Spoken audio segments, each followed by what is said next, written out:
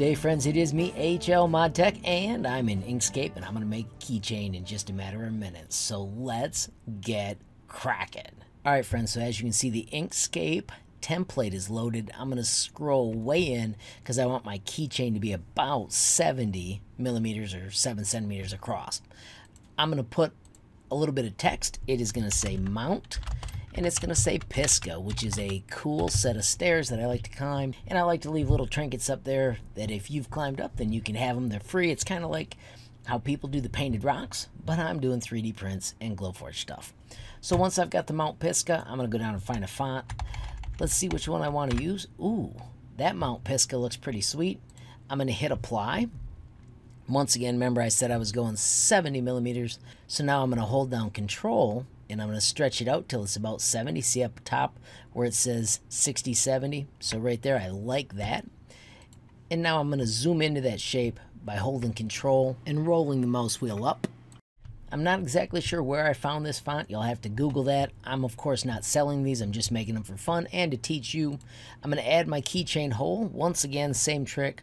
Hold Control so it stays circular. That's going to be a great size. So if you look at the corner where this says 2.7, that means it's the radius. So I like to have a 5 millimeter hole. So that works just perfect.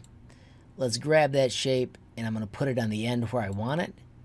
We must take our text, and remember we have to do path, and we need to make that object a path. And then I'm going to combine this with the Glowforge Premium tools, so I don't need to worry about cutting them out. I'm going to just make a sweet border around this.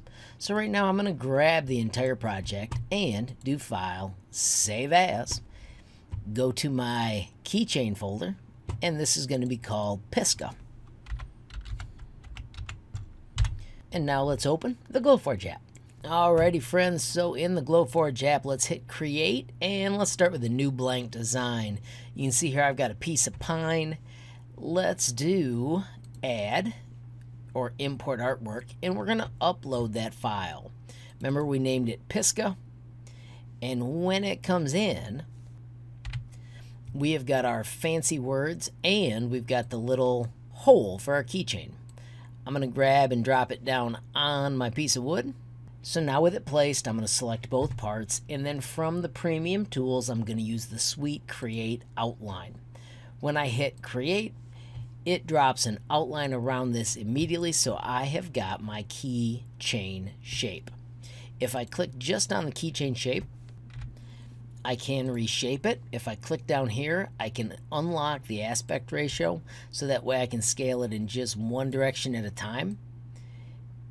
This allows me to keep this end as large as I want, and at the same time bring this end as small as I want. Just showing you it's not really important. For most things, you probably want to leave the aspect ratio locked. Now I'm going to click on my Pisca settings. I am choosing to engrave these, and when I engrave them, I'm going to use this 1 pass, 500 speed. It's going to do 90 lines, and it's going to be set for 4 millimeters and a 35 power. 1 pass. For the outside edges, cutting this pine, I like to use the cut. I've got one set that does a speed of 125, 100% power, and it'll cut this pine in one swoop. But I like to, on the whole, I like to use that but do it twice. So I'm still going to put in that, but I'm going to edit it so it does 2 cuts, just so I'm sure that the whole cuts out. Now that I've got my entire design set up, it is time to send it to the printer. And friends, let's go make something magical. Alrighty, friends, so of course the best part is pressing that magic button.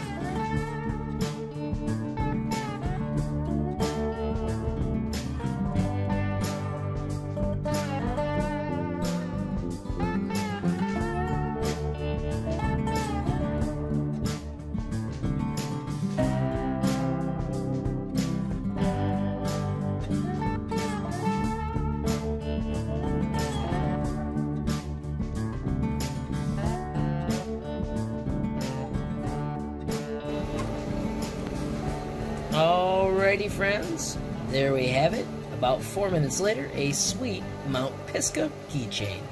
Alrighty friends, so that's about as quick and as easy as a project can be.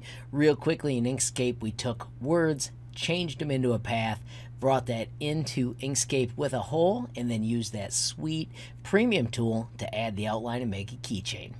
Friends, if you found the video useful, please make sure you give it a like. If you've got a question, comment, or suggestion, add it down below. If you haven't subscribed yet, what are you waiting for? Smash that subscribe button, and last but not least, hit that notification bell if you want to be the first to know when there's a brand new video from me, HLModTech.